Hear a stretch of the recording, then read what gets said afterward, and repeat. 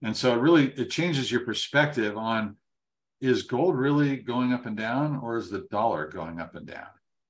And we would postulate it's the dollar, because of all the machinations that go on and the crazy economy that's been developed. Gold is the solid rock that we recommend you base your economic life on. Today, we are fortunate to be joined by Mark Hilton. He's the president and CEO of Alpine Gold. We're going to talk about Alpine Gold Exchange, their relationship with UPMA and Goldback. But first, we're going to talk about the gold price and the silver price. Mark, on behalf of myself and my viewers, welcome to Ron's Basement. Thank you, Ron. It's great to be here. I appreciate the chance to speak with you and with your followers. Yeah, my audience is keenly interested in Alpine Gold Exchange, UPMA, and Goldback. Those are three really hot subjects. So I think we'll have some good information for them regarding them. What do you think about the current situation in the gold and silver market? Any thoughts on what's been going on lately? Yeah, absolutely. We get this question a lot from folks: is where's gold going to go? Should I buy now? Should I buy later? And we are pretty clear that we're not. Our function is not as financial advisors, but we do have.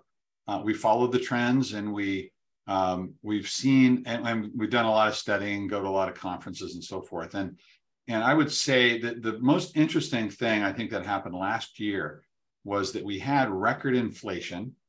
By the government's own numbers, we were, approaching that double digit rate, which, as we know, is pretty much manipulated to be as low as possible.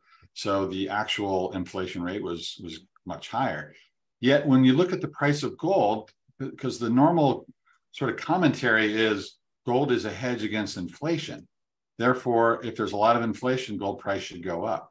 What we saw last year was that gold went up for a while in Q1, and then it dropped in the end of Q2 into Q3. Then it started making a little rebound, and it basically ended up flat year over year. Now, this quarter, or Q1 of this year, it's gone up again. Now it's kind of stabilizing. So it's been interesting, and it's not a direct correlation to short-term inflation. It's a high correlation to long-term inflation. So if you look over the 50 years since we've been off the gold standard, gold has gone up an average of 8% a year. And so that, I believe, is the true measure of inflation. Now, if you look year to year, it's not 8% every year. Some years it's 20, 30%. Some years it's flat. Now, what happened last year was actually very fascinating, because it really has more to do with international forces on the value of the dollar. So there's an index, the dollar index, which is based on the demand of the dollar in international markets. So it goes up and down. And what we saw last year is it went up about 20%. Now, a lot of people feel this was because there was the Fed rose interest rates a lot, right?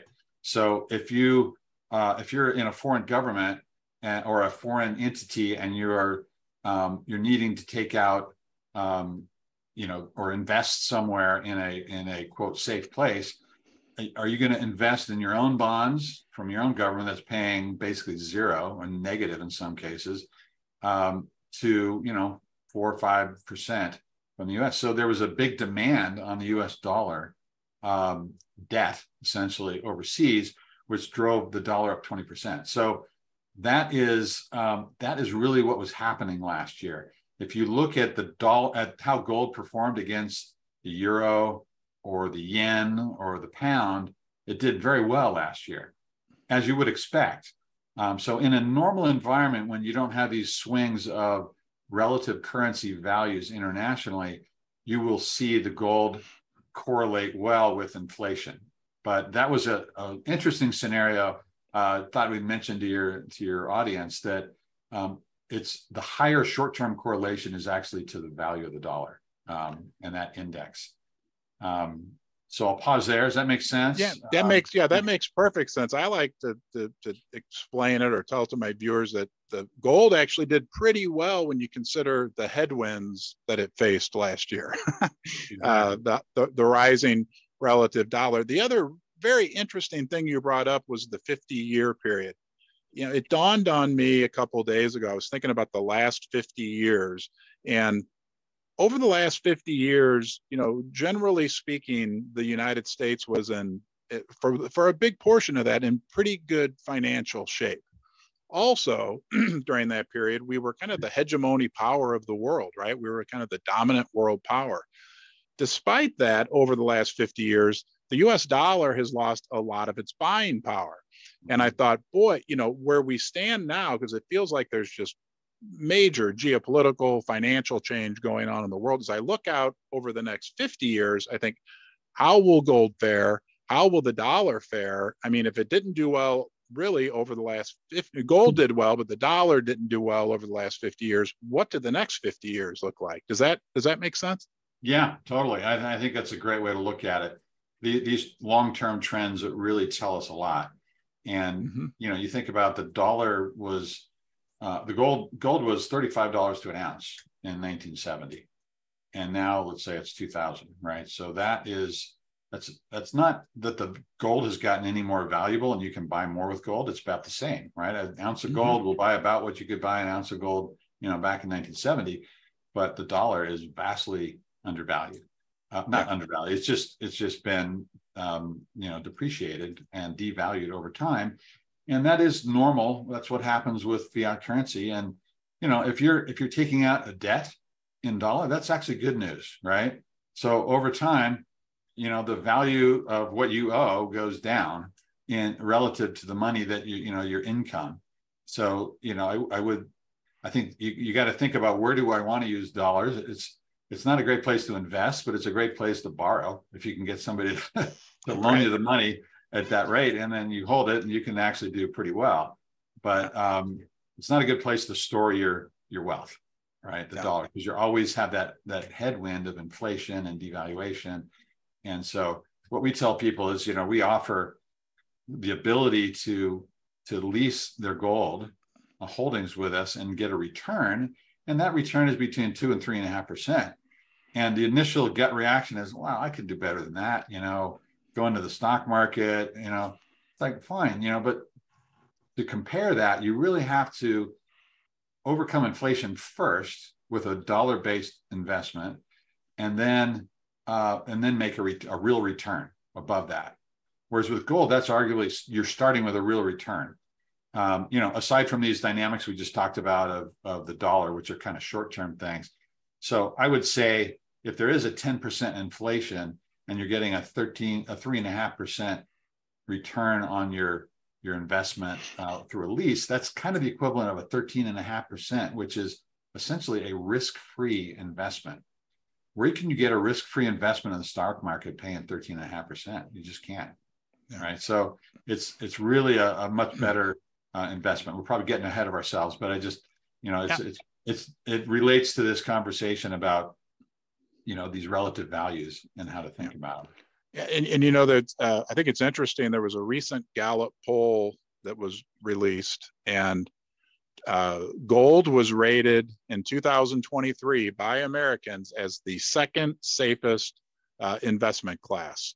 It was above stocks, above bonds, and above savings accounts. Real estate was the only thing that was above it, and 26% of Americans made that rating for gold. In the previous year, 2022, that number was 15%. So it seems like a lot of our fellow Americans are maybe, just maybe, starting to wake up. That's good. And, you know, it's interesting that those two are so close, because we kind of think of gold as portable real estate. It comes out of the earth, right? And you do some improvements on it by turning it into a gold back or into a coin, just like you do with real estate. You make improvements, and you're able to keep that kind of premium. Real estate is exposed to these fluctuations, as you know, probably more so than gold. But yeah, it's fascinating, and they're both good investments for sure. And real estate's a little less portable than gold as well. Just, right? yeah, exactly. Hard to put a lot riskier. You know, we've had a lot of people who were in real estate, and it's like, I'm tired of dealing with this. You know, if you're in real estate, and let's say you're like a landlord, you got to think about tenant stuff, you know, getting people out that don't pay. If you're in gold, you just forget about it and you go have a vacation. You don't have to worry about, you know, what's happening with my gold. Just put it in a safe place. You're getting a return. It's growing. Life's easy. You know? You can rest on 5,000 years of history, right? Exactly. Mm-hmm. Yeah. So, as the president and CEO of Alpine Gold, in your association with UPMA and Goldback, how do you facilitate, you know, average people like myself or anyone else who may be viewing? How do you facilitate their ability to protect their wealth with gold and silver? Yeah, so we act, you know, we're an exchange, and so we you know, Alpine Gold Exchange, first of all, I should say, is we're a for-profit company, and we've essentially been contracted by UPMA to run their operations. And so UPMA is a nonprofit association of members. They have an elected voluntary board of directors. I think you've had one on your show, Charles Lewis. So it's a great bunch of you know, patriots that are really care about this, that have come together, and they're volunteering their time on behalf of other members. So to become a member, you basically open an account and you have some balance. To be a member in good standing, you have to have a balance of equivalent of $1 gold dollar, which is today about $40 US dollars. So we support them. We also have some other for-profit activities, such as an e-commerce site that we sell, you know, gold and silver directly to the public without, you know, the need to be a UPMA member.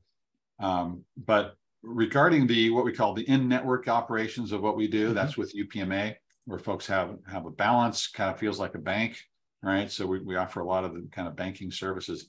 So we think of this in three areas, Ron. We focus on the ability for people to save, store their wealth. We focus on the ability to spend it because we focus on gold and silver as money, not as piles of bullion that you put in a dark closet or, you know, hide away. So it's usable, and there's a lot of benefits of focusing on that type of money. So all you'll see in our vault is our legal tender forms of gold and silver from the U.S. government, or the Goldback, which is a legal tender instrument. And we can talk about that more, but it behaves like legal tender. In some states, it is legal tender. So can I go ahead. Interrupt you for 1 second. Yeah, please. So your members, or the members of UPMA, when they put their cash in, you only store the gold and silver in the form of American Silver Eagles and American Gold Eagles. Is that safe? Yeah, basically that's it. We take that money, we will buy, you know, they direct us what they want, but we have a very simple set of currencies that we support. It's the Gold Eagle and the Gold Buffalo. So, but if you're holding an account, you're not defining whether you want a Gold Buffalo or a Gold Eagle. It's just 1 ounce of legal tender gold. At the point of physical withdrawal of those metals, then you can tell us, hey, I want Eagles or I want Buffaloes. But they basically cost the same thing. They both have 1 ounce of gold in them. In the case of the Gold Eagle, it's 22 carats. So that means it's got some other metals in there. And that's just for durability, right? So it actually weighs 1.1 ounces instead of 1. So anyway, those things, and then the Silver Eagle. And these are the 1 ounce versions. We don't go into a lot of different, you know, denominations there. And then the Goldback. We have a bunch of different types of Goldbacks, and these are, you know, 1, 5, 10, 25, 50 denominations. But when you have an account, it just says the face value of what you have in Goldbacks. So let's say you bought 1,000 Goldbacks. It's not saying that you have, you know, a bunch of like 110s. It's just I have 1,000 Goldback face value, and if you withdraw those, you can determine, you know, tell us I want 1,000 ones, or I want 200 5s or 110, you know, or any mix thereof. But that's essentially all you'll see in our vault. And that's those, all the accounts. We have 100% reserves, which again is very unique compared to today's banks, but very close to what the old, banking system was. So we do an audit on this.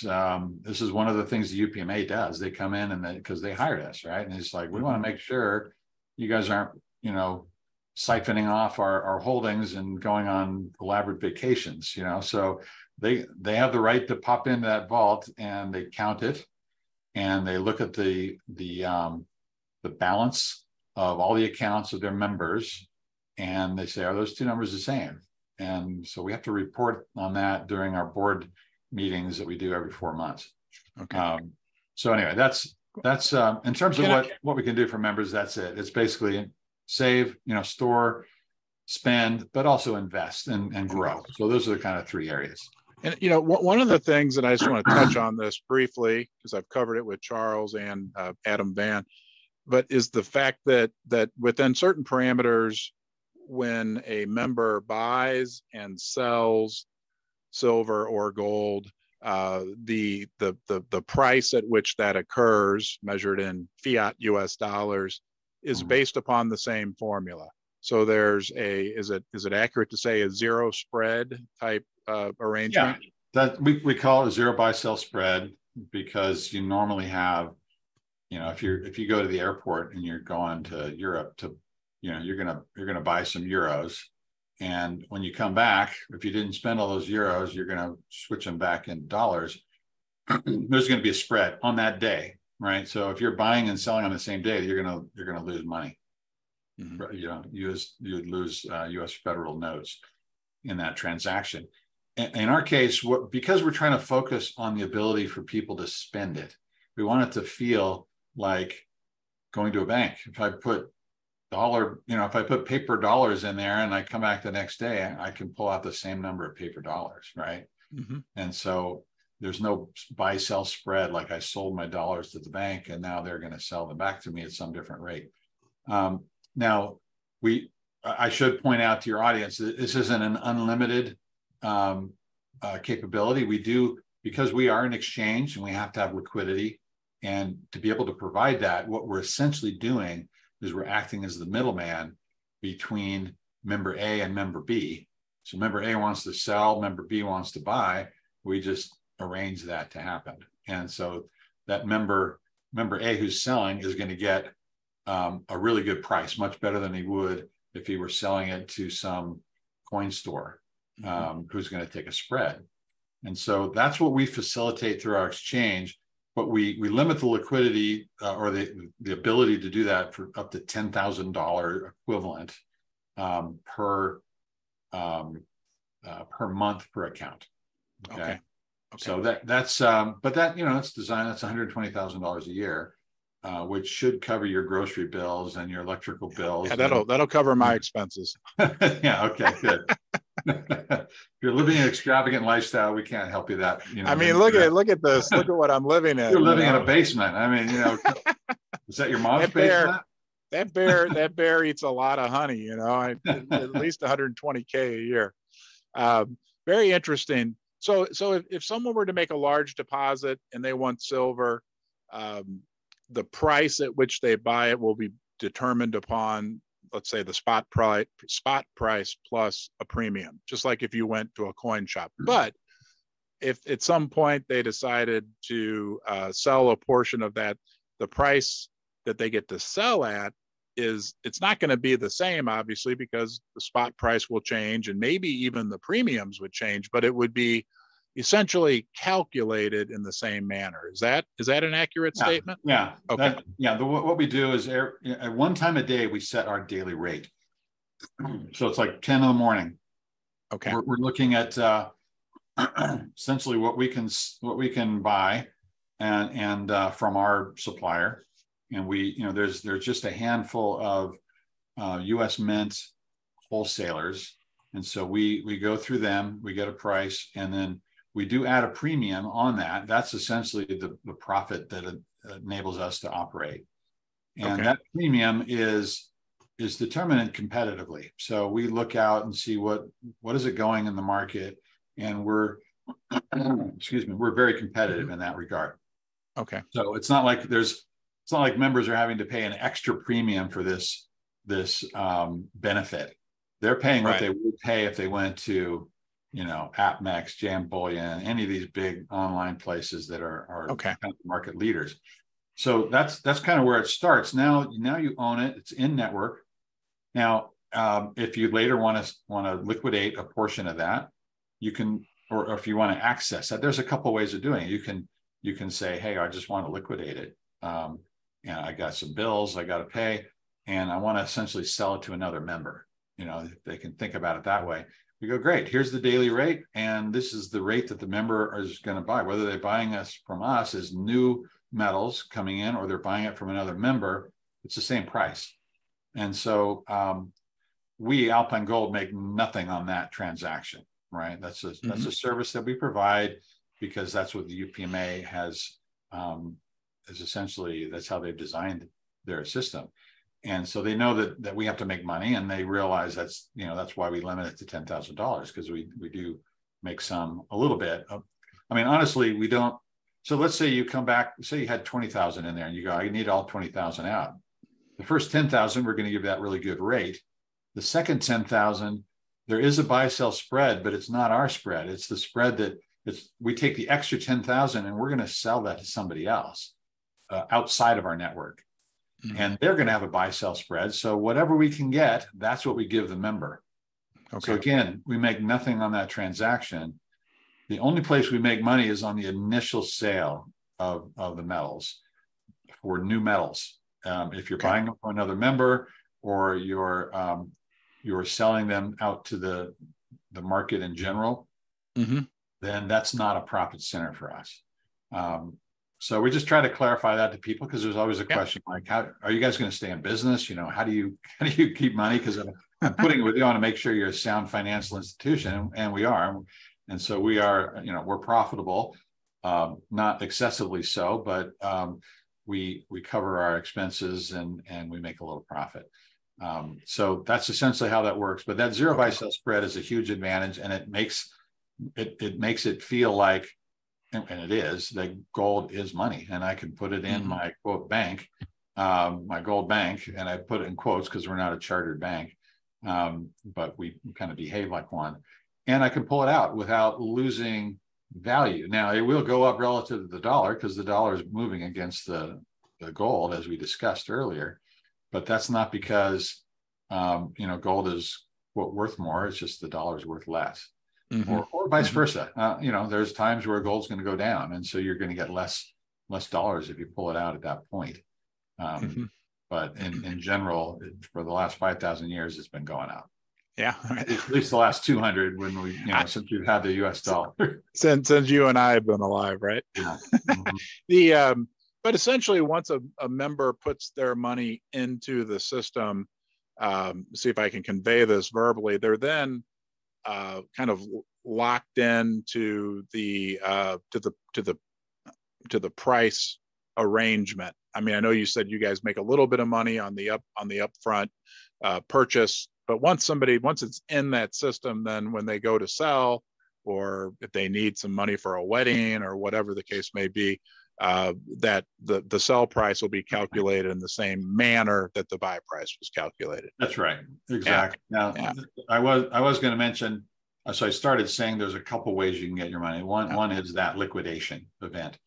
And, unfortunately, the way the IRS is currently interpreting things is that if you go from paper to gold back to paper, they're both legal tender. And so you would argue, well, I shouldn't be paying any capital gains taxes, but because of the relative inflation of the US dollar, which is what taxes are normally denominated in, they're going to look at that, the IRS agent, and say, well, you've made a gain on that. When in reality, it's more of a tax on inflation, is what's happening, right? You're paying for the fact that the dollar has devalued and you've gone back into it. So that is a capital gains event. And we, again, we're not reporting that. to the IRS directly, but it is, we make it clear to folks that this is, if you work with your tax attorney or your tax accountant, that, they will say that's a taxable event. So that's one option, and you just deal with it and you pay the taxes, and it's great because, it's not great to pay taxes, but it means that your gold has gone up relative to what you paid for it in US dollars. And that's what people want from investments. The other option is to just use that, not actually sell it, just use it as collateral against a loan. And so this is, this is what pawn shops do. And I'm always hesitant to use the word pawn because it kind of gives you this, seedy thing. I'm going in there, in the dead of night with my watch to get $100. But there's some very robust pawn laws that enable people to use certain assets as collateral and backing to gain, short-term or long-term funds. And so we provide that as well. Now, so anyway, it's all part of the network. And that's a way to say, it's not to say you're not liquidating your metals, but you do have to pay that back. You have to rebuy the metals to extinguish that pawn. And if you later decide, I don't want to do that, gold's gone up too much or whatever your reasoning, you just tell us and we terminate it, but we then sell your metals. Okay. And we just reduce your balance. So it gives you kind of the best of both worlds. You can bet a little bit and say, I think, I don't think gold, because the requirement is you have to pay it back in the metal that was pawned. So if you pawn a gold dollar, or let's say a gold coin, it's worth $2,000 today. You got to pay us a small fee for that, and it's pretty small. It's like 2.5 percentage points per year, 2.4. So that's a great interest rate, and you pay that back, and then if gold goes way up, that means I'm going to say it goes up to $3,000. Means I got to come up with $3,000 to buy that gold coin to get out of the pawn. At that point, it's probably better just to pay your capital gains taxes and say, you know what, go ahead and sell my gold and take that hit. So anyway, we give people a choice. And when you talk about gold dollars and silver dollars, is a gold dollar 1/20th of an ounce? Is that it's 1/50th. So if you actually had a gold coin, US minute, it would say $50. Oh, that's right. Boy, my math skills, I tell you what. Yeah. So it's a bit and that's why, because the gold coin will say $50. Now an American Silver Eagle says $1. So exactly. Okay. And those, theoretically, those are supposed to be the same. It's actually by law, the U.S. Treasurer is supposed to maintain the relative value of the various forms of legal tender. Okay. I would say that it's been a complete failure because just what we described, a gold dollar, back when it was originally put in place, gold dollar was worth a U.S. federal note dollar, right? But over time, the U.S. federal notes have been printed, and the supply has expanded, whereas gold is not, because gold naturally limits its expansion. And so that's been I would say, a failure of duty from the U.S. Treasury. But as a result, you end up with this disparity. It's like they're both dollars, they're both U.S. dollars, but they're worth very different amounts. The purchasing power. If my wife ever lets me out of the basement, I usually go to the grocery store, but usually she likes to go to the grocery store. Okay. And she likes to use a Visa card. So if I can't send her off with 4 American Silver Eagles, is there a solution for me and for her where she could bring some type of modern credit card, debit card type of arrangement to pay for things? Well, there's actually 2 ways she can deal with that. First, it depends on the type of grocery store she's going to. If it's owned by somebody that has their own grocery store, and you can talk to them and say, you know what, well, I can pay you in gold. What would you think about gold backs, which are very usable ways of, and there are a lot of merchants around the the country willing to accept gold backs, then you can just pull them out of your account directly, spend them as gold. And so now you're just spending money, as gold, and there's no capital gains, there's no tax or anything. That's number one I'll start with. But yes, we realize that still 99% of merchants today don't even know about the gold back, and we're trying to fix that. But you can, we do have a credit card, or I'm sorry, it's a debit card, a loadable debit card that we can either liquidate or pawn. You make it a choice. If you want to pawn a portion, put it on there. If you're pawning it, then you don't have to worry about the capital gains. Or we can just liquidate some small amounts of your account, and you just tell us. And in fact, we'll do it automatically for you, where we'll top it up at the beginning of every month. Let's say you normally spend $1,000, so we're going to sell whatever gold we have to, and put $1,000 on there. Okay. And if you say, we're having a big party, going to the store, and your wife's like, $1,000 isn't going to do it. We got a wedding coming up or something. I need more on there. Then you give us a call and we put more on it. Right. So it's, but to be clear, that's not like, it's not holding a balance of gold. It's holding a balance of US dollars that we've sold and put on there for you as a service. And loaded on that. Yeah. And it's loaded on there. So if I thought I needed $200 for something, I could go online, or I could call and sell 7 silver dollars. Is that, that'd be about $200. We'll calculate it automatically for you based on the daily rate. But yeah, I say I need $200. You go, okay, that equals, X number of silver or gold dollars and or gold backs. You can, any of those, you in your account, you can have sort of 3 sub accounts, actually 4. You have paper dollars, because that's where you start. And then we start buying gold, silver, gold backs. You can then, pull from any of those to put onto this card. And we just now added the ability for members to request that online. It used to be you had to call in, and it was a pain, to get a hold of us with voicemail. So now you can just request it.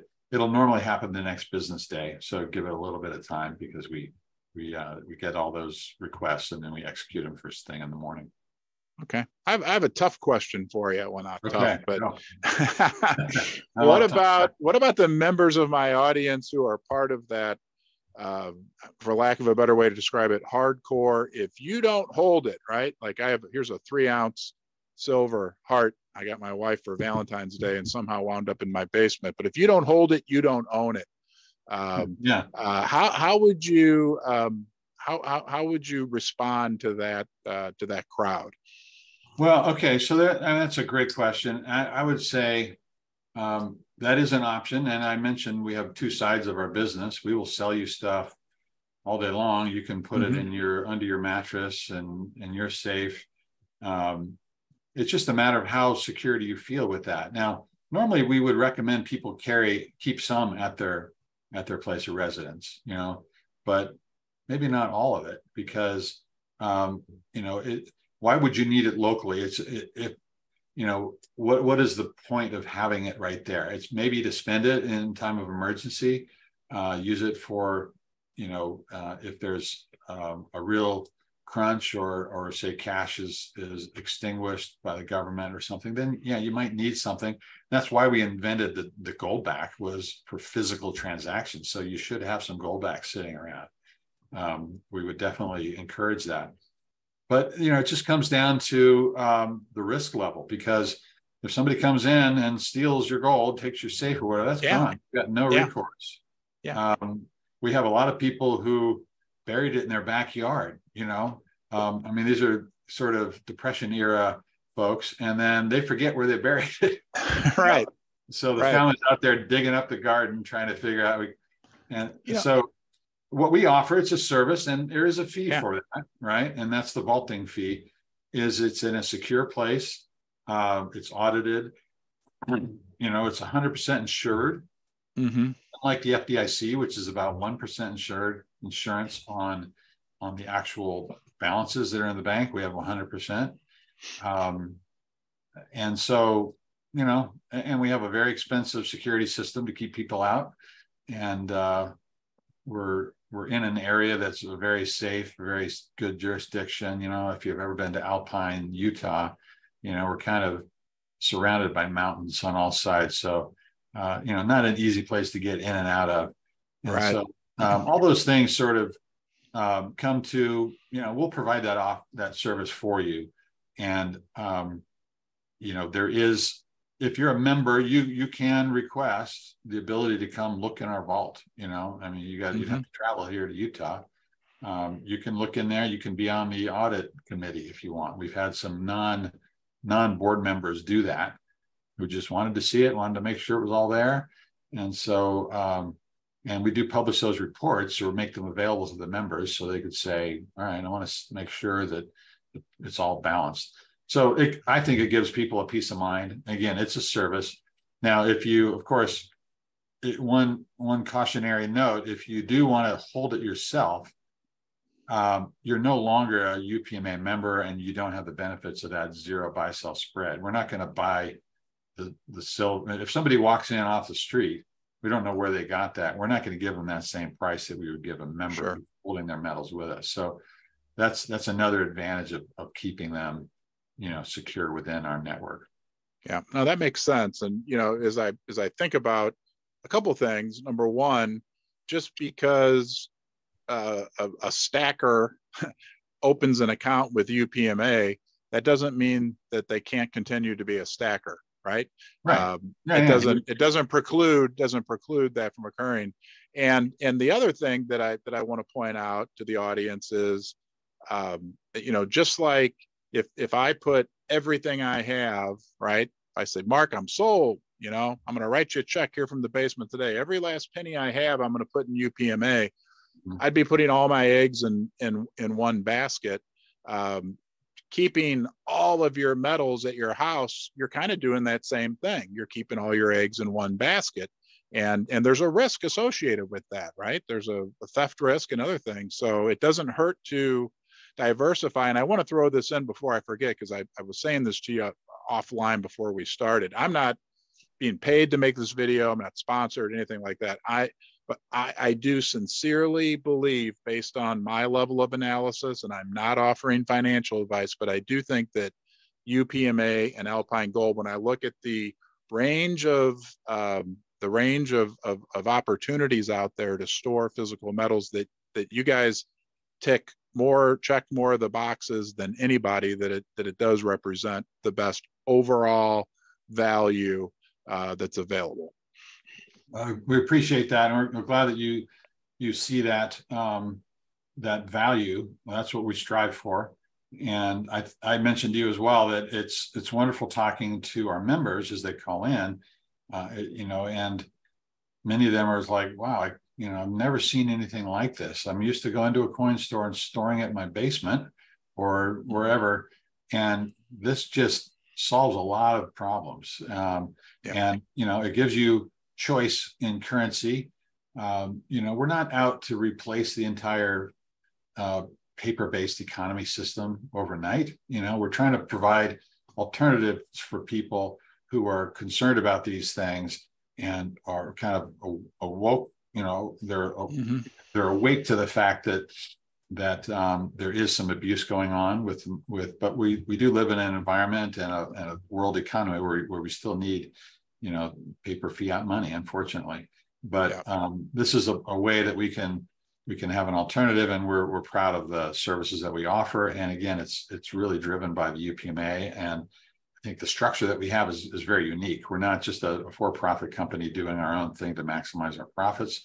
We are, you know, providing this service at the behest of the UPMA, and so they're dictating essentially, or you know, advising us on how we go. And so it's a collaborative relationship.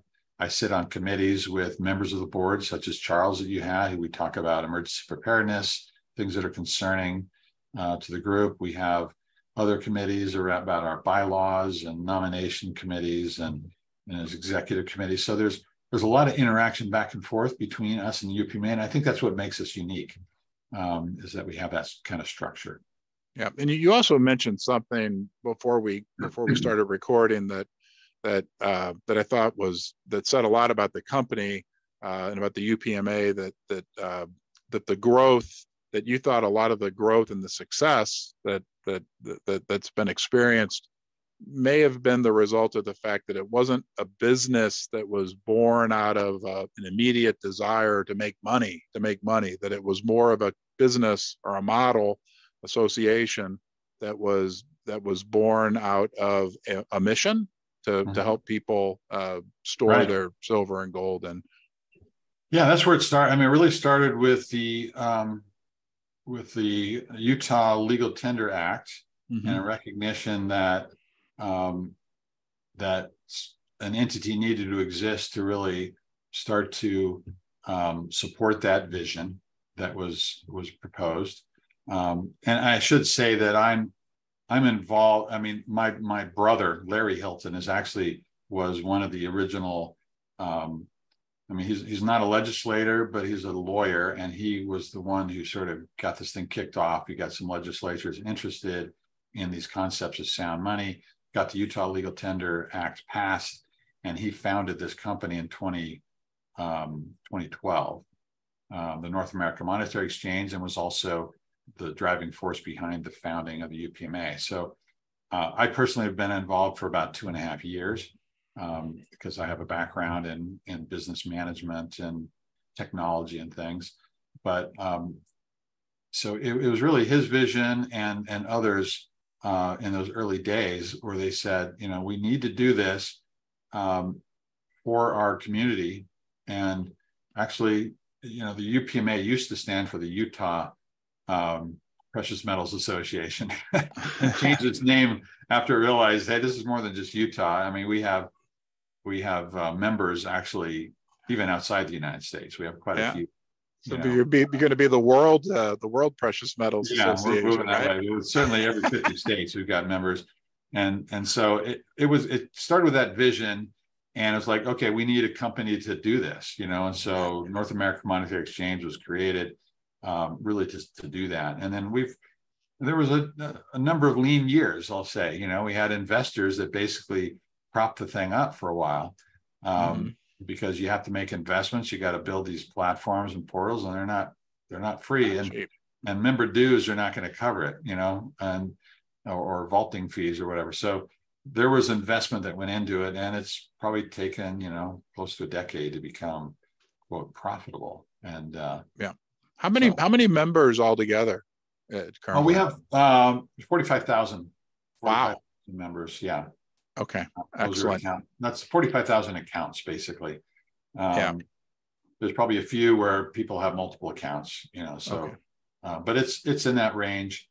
And, it's like anything. You have some of those accounts hold a lot of the value, and others are just kind of dipping their toe in the water, trying it out, seeing, making sure to trust us. So it's that's varied. But, we have probably close to 100 million in assets, if you look at the various types of things that are vaulted and so forth.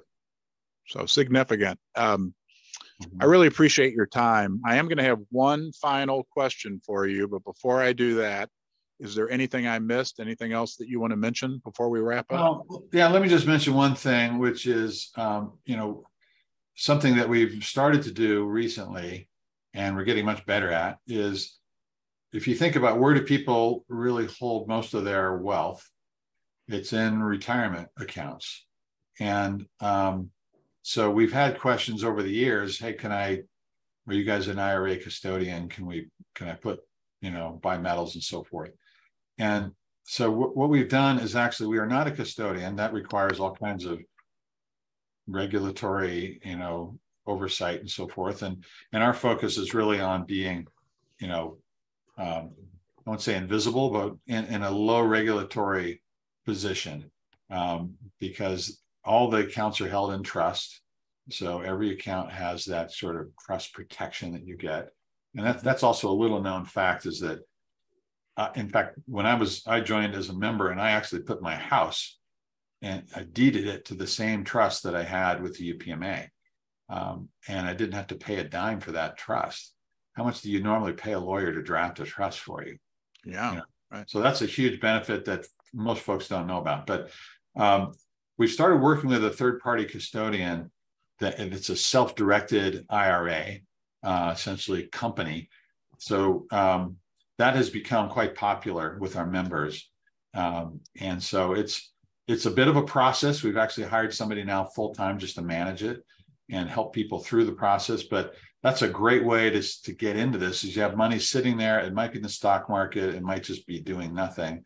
If you put it into, through this third party, which is called AccuPlan, they would be the custodian, and they have the ability, you can then direct them on where you want to invest, as opposed to your traditional IRA custodians, like, here's 4 funds that you can join, right? Right. This has unlimited, and I bought property through my relationship with this one, and you can buy fine arts and you can buy private equity, but you can also buy precious metals through their partners, one of them being Alpine Gold. Okay. And so a lot of folks will do that. They'll move their IRA custodian from whoever they have today over to this AccuPlan, who then works with us, and we invest. And does that go into the UPMA system as well? Yeah, it does. Okay. So okay. it's a so UPMA all the previous. Okay. Yeah, everything it's an IRA fund, right? So there are some limitations on what you can do. Sure. You're not going to be spending that much. That's mostly to be held. And then when you do take a distribution, you can then just transfer it from that account to a non-IRA account, and then you can spend it and do all those other things that we talked about. Okay. But so we built a special type of account for that relationship, and the amount that's in there is growing a lot. And so I just want to mention that to your audience, that's a great option. And you get back to that, it's kind of low risk, decent return kind of option for you for your retirement account. Recent Gallup poll results, 26% of Americans are looking at silver and our gold and silver as the second top safest investment option. Last question for you, Mark, because I cheated before this interview. I watched another interview that you did, and I love analogies or stories about the value of gold and silver. And you had a great analogy about a lighthouse and gold. Oh, yeah. Will you share that with? Can we end with a story? Because I thought that was great. I'd never heard that before. So I probably stole that from one of our partners. I really credit. I heard it from Keith Weiner, who is president and CEO of Monetary Metals. So they're all about brokering leases and so forth. But anyway, his point was, if you're out in a boat and you're looking at a lighthouse, that lighthouse is going up and down, right? And so if the analogy being the lighthouse is gold and the fiat money is sitting out in the boat, right? So you're sitting there going, wow, that lighthouse is going up and down. I'm not sure I can trust that thing, right? But if you're standing at the lighthouse, you're on rock, solid ground, solid rock, and you're not moving. And the boat, you see the boat bobbing up and down. And so it changes your perspective on, is gold really going up and down, or is the dollar going up and down? And we would postulate it's the dollar, because of all the machinations that go on in the crazy economy that's been developed. Gold is the solid rock that we recommend you base your economic life on. Yeah. Thank you, Mark. We end on a positive note. Solid rock gold, right? There you go. Yeah. So if people want to learn more, they can check out Alpine Gold Exchange. I know the UPMA also has a great website. Any other way that they should try to get in touch? UPMA.org has a lot of information. Alpine Gold is really the way. I mean, you can log into your account, or you can sign up an account from either of those websites. They have kind of a different focus, but Goldback has their own account as well. Goldback Incorporated. So that's goldback.com if you want to learn more about that product. Okay. So those are probably the main sources of information. And you can always call us and ask questions or send us an email. All right. Well, on behalf of my viewers and myself, thank you. You've been very generous with your time and your information, and we will hope to be seeing you again here in the basement. Okay. Thank you very much. I appreciate it.